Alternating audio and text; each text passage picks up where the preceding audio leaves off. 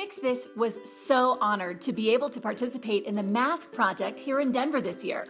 Bubble art was the theme we decided to go with, and creating it was pretty simple. All you need is acrylic paint, plastic cups, straws, a spoon, water, and dish soap. Take your plastic cup and fill it with equal parts dish soap, paint, and water.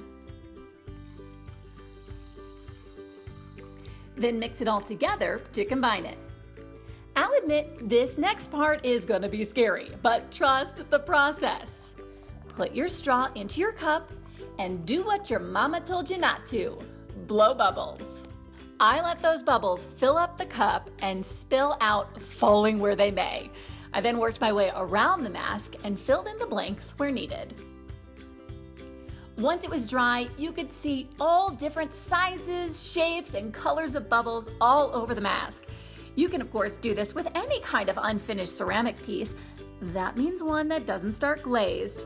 But we were so excited to try this technique out for the mask project here in Denver.